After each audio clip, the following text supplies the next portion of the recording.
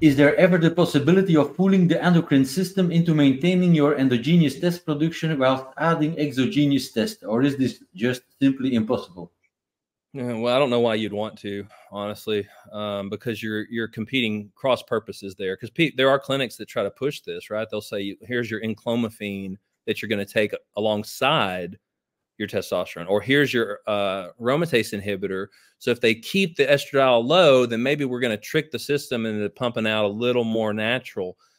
You're still fighting yourself because you're now blocking, you're poisoning, you're taking a poison essentially with those that's going to cause negative issues while you're trying to counteract them with the testosterone. It's like you just take the testosterone.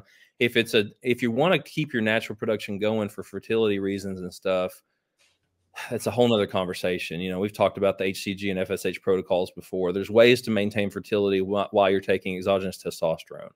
I would not personally be taking something that's inhibiting estrogen or estrogen activity in the brain just to stimulate my testicles while I'm taking testosterone. I think you're asking to feel like crap, personally.